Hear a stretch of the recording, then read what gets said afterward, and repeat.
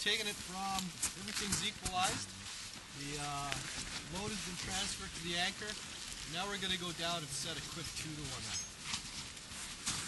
So I want to make sure I'm not going forward and back a whole bunch of times. I'm going to put a couple figure 8s in here. And this is just thinking ahead for whatever might come up. But at this point in time, I don't know really what I've got to deal with. Okay. 2 figure 8s. I'm going to have my probe, my backpack, my first aid kit, ice axe, everything ready to go to the lift. So munter hitch, and I need to back my munter hitch up. My cord is on. Here's one.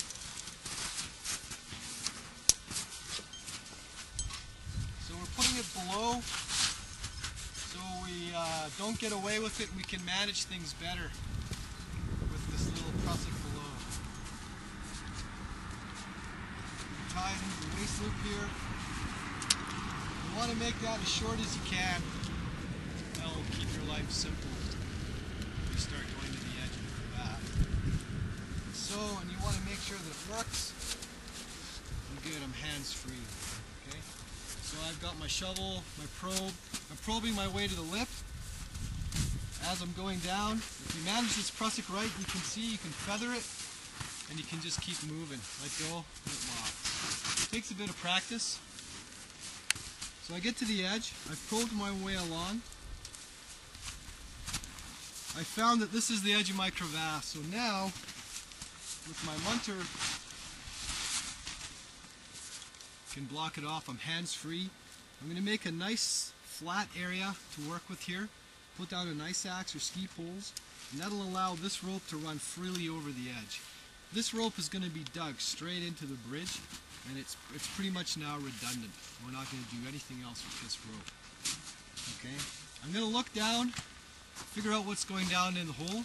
I might have to continue my rappel over the edge, do first aid, do a transceiver search. You never know. Come back up, do my rescue from there. If I don't need to go into the hole, all I need to do here is drop a loop down. So I can use a carabiner with or without a pulley. If you have a pulley, great. And then from here I can just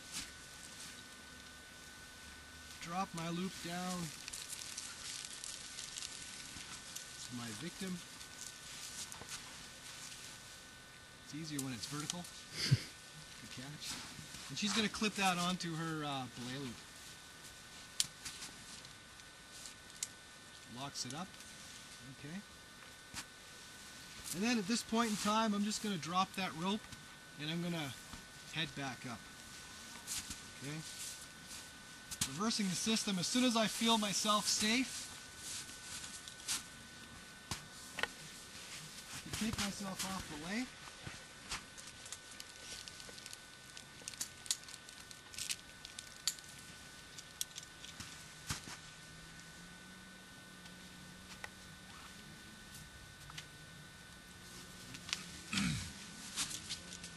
Now what I want to do is just snug everything up a little bit. Make sure that I've got a nice neat system. Okay. So no tangles in my lines. The main anchor's clean. This is running clean down to my victim and coming back up here. Okay.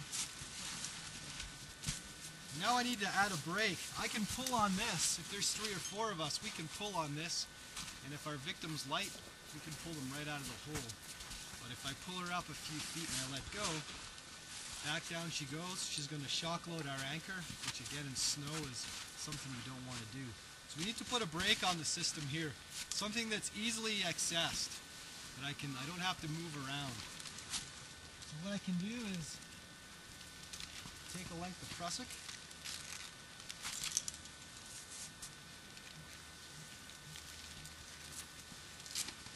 Nice 3-wrap prusik on here.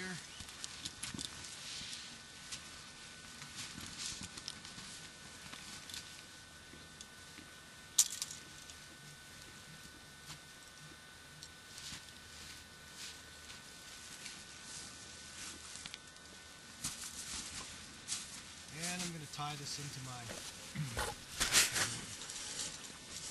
good place for a locking carabiner. Lock it up. Pull it up.